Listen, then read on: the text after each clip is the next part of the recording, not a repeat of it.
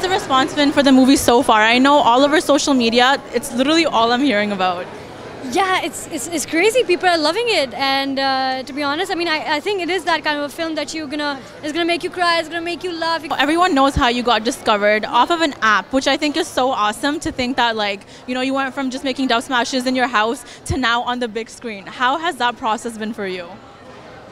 I don't know. I don't think it has changed me as a person. Like, you know, I was before. I'm still the same. But yes, I have a lot of people to be thankful to, and a lot of things that I have to be thankful for. So I'm just loving it, taking it as it comes. Do you have any plans for the future? Who would you love to work with? I'd love to work with Parwaaz Khan. Yeah. I think everyone would. Everyone would, right? Yeah. Now, you know, you started off so young and you're still so young. What are the pros and cons of being like your age and starting off in an industry where, you know, for you it was easy, or I mean, you must have encountered some struggles, but you know, you're so young, which I think makes a huge difference. So did that help you, or do you think it was sort of went against you?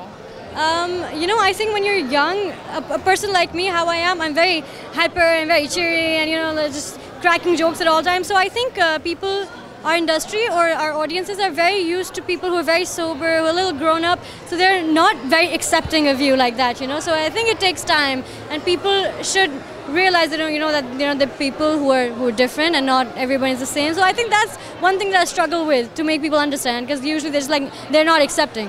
Yeah. So you're saying that, you know, do you find yourself sort of like not fitting in the crowd of the industry? But the thing is that I don't want to at the same time. I cannot kill my own vibe to appeal to the audiences. You know, I'm going to do what I want as long as I'm not hurting anybody. I think I'm good. And I think you're doing a great job because you've gotten so far. So congratulations and all the best. Thank you very much.